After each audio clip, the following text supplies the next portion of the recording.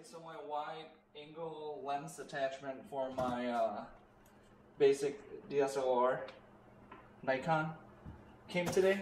I got this from Amazon on Cyber Monday.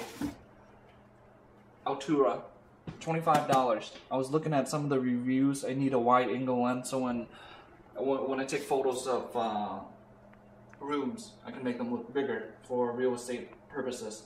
And I read the reviews, and the professional ones you're looking at $1,500 to $2,500, and I can't afford that. So I picked up these ones for only $25.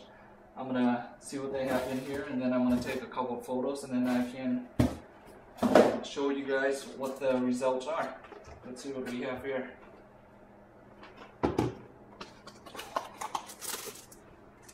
We got a magic fiber, so probably a cloth too.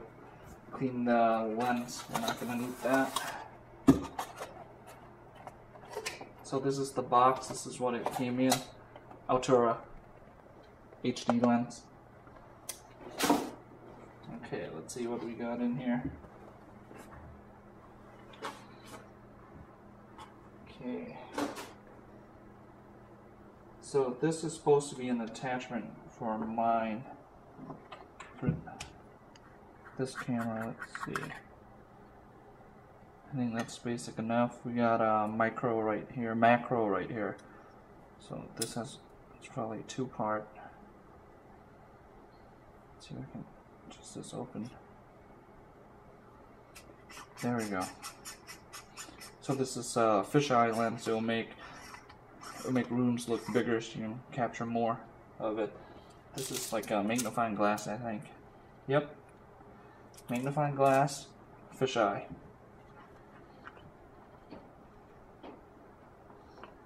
So this goes on here.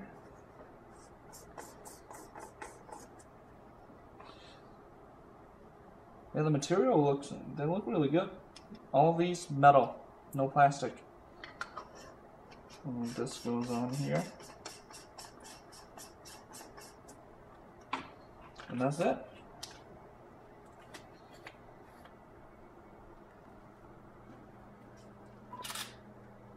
It does make it look a lot bigger. So that's the attachment, $25. If you get an actual wide angle lens from Nikon, you're looking at $500–600. Brand new one, $800. Fancy professional one, $2,500. So this is $25. We're talking about 1/100th of the price. I'm gonna take a couple photos, and then I'm gonna do with and without, so you can see the difference, and then we'll see if it'll take good photos or not.